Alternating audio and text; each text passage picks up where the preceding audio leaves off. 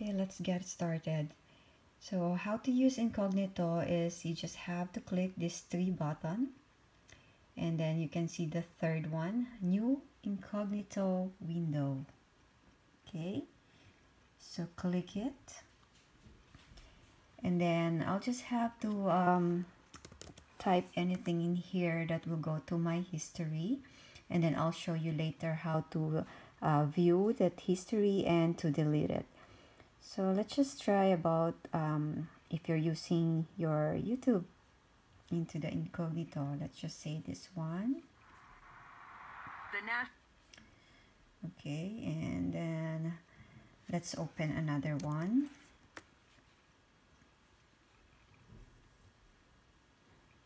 Okay, so let's just say this one. Okay, and let's open another one. Okay,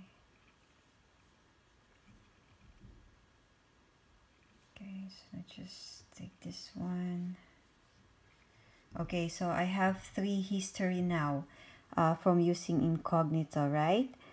So now let's go to show you how you can see the history from using your Incognito. So in your search area, you just have to type command prompt. Okay, this one. Okay, click it, and then from that moving cursor, you just have to type ip config / display DNS, and then enter. So these are all the recorded history that I use from Incognito. Okay, so in order to clear that, all you have to do is to go back to your command prompt.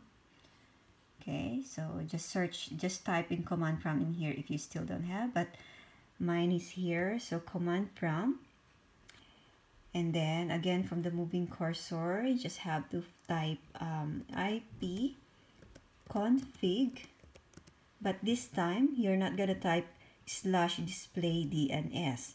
You're gonna type this /display DNS if you want to view your history, but for this time you want to remove it, right?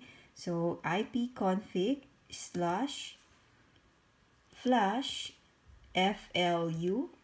h, and then DNS. Okay, again ip config /flush DNS, and then enter. So it will show you successfully flush the DNS resolver cache. Okay.